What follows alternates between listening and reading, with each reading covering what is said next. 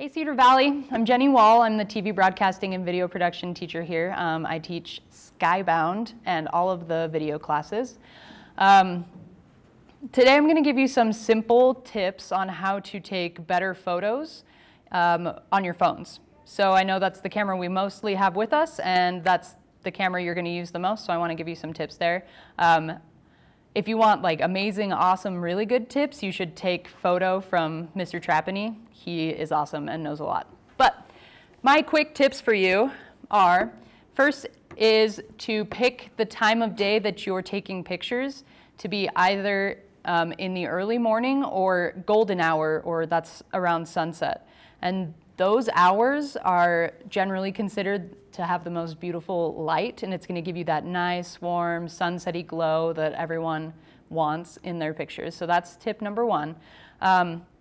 Tip number two is to pay attention just generally to the light in your pictures. So if you were taking pictures in the hallways here at school, you could take a picture standing directly underneath the light in the hallway, or you could take just a step to, like a foot to the front and take a picture there, and there's a massive difference between those two photos and how you look in those photos. So every time you're about to take a picture, you want to think about where is the light coming from, and then how can I use it to best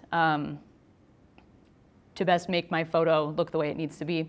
So that's for hallway light. If you're taking a picture in the stairwell or somewhere with a window, it's really awesome to use window light, but only use window light to light the side of your face.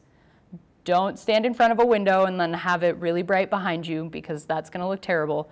And don't like face towards the window, because it's just going to like wash you out. But if you stand right to the side, it's just going to nicely fill in the shadows, and it's going to give you a much better look for that.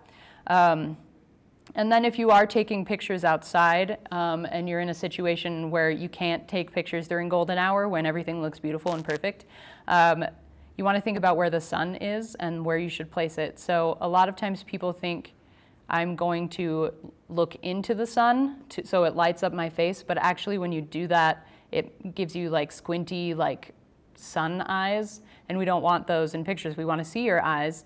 So turn around and put the sun actually behind you so it's illuminating the back of your head, and you'll get a much better photo from that as well. And so those are my tips for how to use natural light.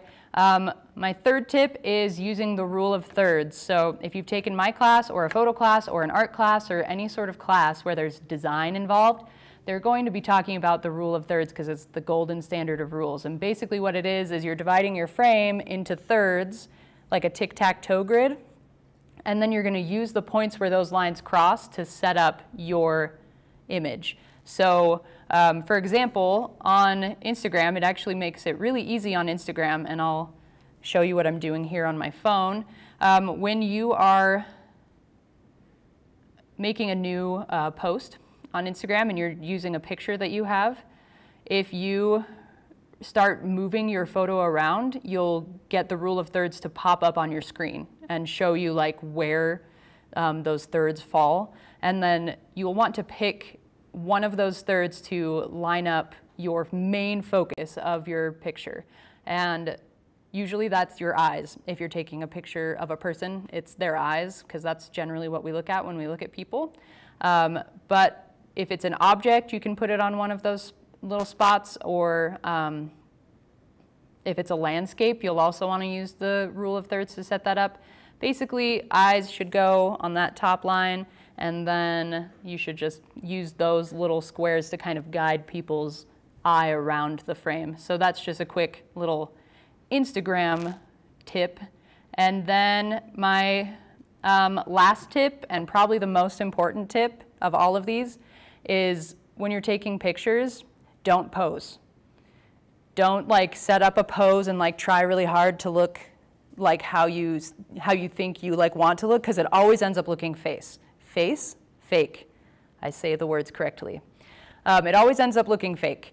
So the best way to take photos and the best way to take photos of people around you is to catch them in candid moments. So when they're not necessarily looking right at the camera, Usually it's a good idea if you're taking a picture of you with your friends is to like look at your friends instead of looking at the camera.